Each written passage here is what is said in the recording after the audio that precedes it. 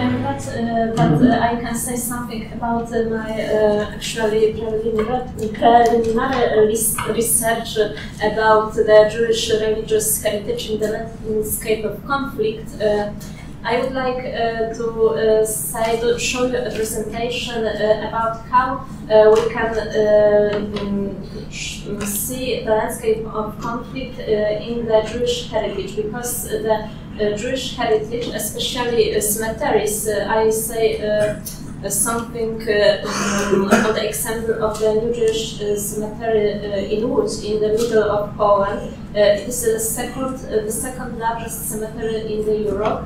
And a lot of cemeteries during the World War II was completely destroyed by Germans, and I think that we can, after the World War II, the Jewish cemeteries are the multi-layered landscapes, also landscapes of conflict. I think the Jewish cemeteries are in the landscape of conflict, because they are the places of testimonies of the Holocaust. In the Jewish cemeteries we have, for example, the burials from the World War II, and I think also that the Jewish cemeteries are also the landscape of conflict after the World War II, especially in political or social way. For example, after the World War II, a lot of them was destroyed, liquidated, and devastated also. And I think that the Jewish cemeteries are places of memory, because they are places of memory of Jewish communities, Staatsvorteil, multiculturalism, and in the second way, they have their own memory of their landscape. And my work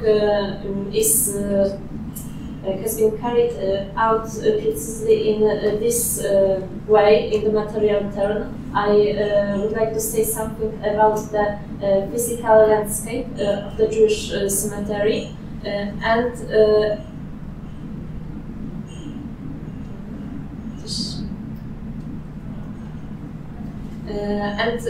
my objective of the work was to identify the elements in the structure of the cemetery that constituting the components of the historic landscape of conflict. I used the methodology and methods from the two disciplines, archaeology, especially from the archaeology of the contemporary past, and from the historical geography. I used the retrogressive method, archival, photogrammetric, archival photo materials, and cartographic materials, and identification in the space of the cemetery the elements of the landscape of conflict. And the results was the collective spatial analysis, showing which kind of elements that we can say that it is the relicts of the conflict we have in the space of the cemetery. And in the cemetery of Łódź, we have, for example, the relicts of the World War I damages. For example, in archives we have the photographs that shows the damages from the World War I, and we have also historical notations about what kinds of damages were from this period of time, and I identify in the headquarters, in the center of this object, damages, especially ballet of traces, in this space where we can identify. I made a plan of the cemetery, and I check in the yellow marks. Check the destroyed elements, and also I make very simply in a CAD program 3D visualization of this part of the cemetery, and I checked also on this visualization the marks where parts of the cemetery were destroyed during the World War I.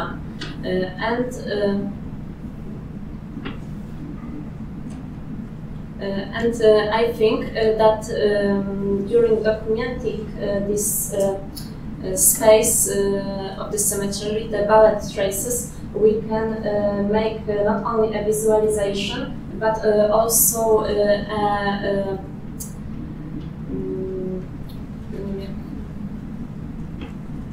we can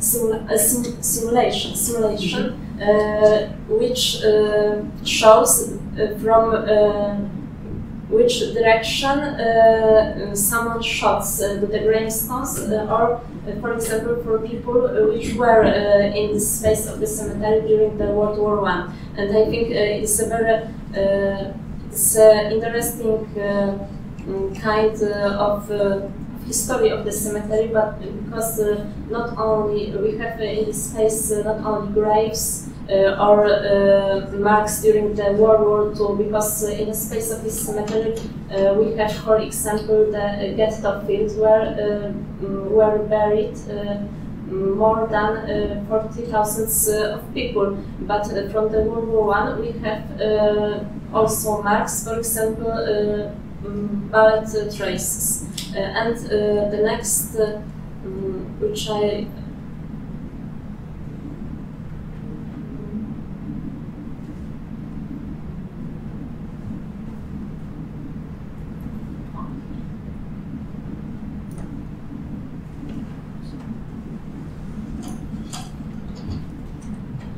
and also in the other part of this headquarters we have the marks, the ballet traces. For example, in the southeast of the fence, on the element of the fence, we can identify marks, but it's only preliminary results of research. We can also make more detailed documentation or simulation in the computer programs, but I don't have enough funds to make it right, so I make the simply visualization which shows the marks from the World War I, and we have also a marks from the other periods of time, also landscape, also which we can say that it is the landscape of conflicts. For example, during the retrogressive analysis, we can compare the archival and contemporary cartographic material. The first photo is from 1932, and it is the contemporary orthophoto map, and it shows that the cemetery, the new Jewish cemetery in Łódź, is completely different today, because in the south part of the cemetery was the ghetto field that I was talking about, and we can see the difference between the two parts of the cemetery on the photographs and in the landscape. When we go to this cemetery, we can see that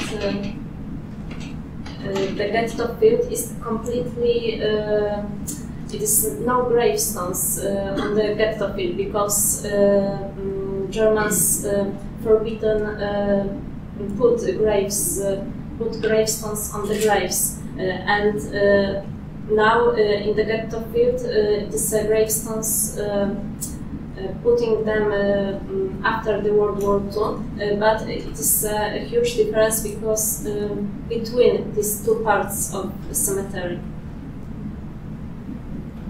It is the ghetto field and the old part of the cemetery from 19th century, the end of the 19th century, and we have also the burial areas where was buried not only Jews but also children, and for example Romanians that was in the ghetto during the World War II.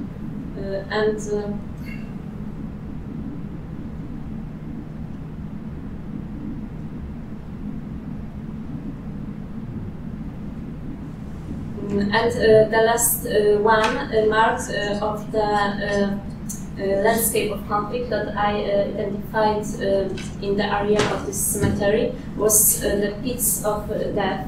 It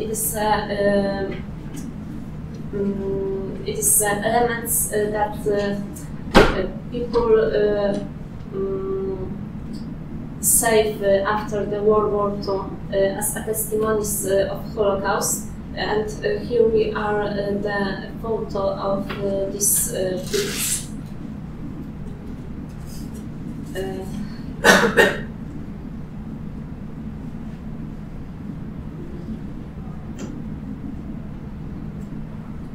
This is the photo, and we can also document these objects using, for example, LIDAR data, numerical terrain visualization, and I make it, and we can see the landscape of conflict and the landscape of this cemetery in a different way. We can also make, for example, a cross section through these objects. This is the visualization of LIDAR data with using the openness and this is these objects in visualization.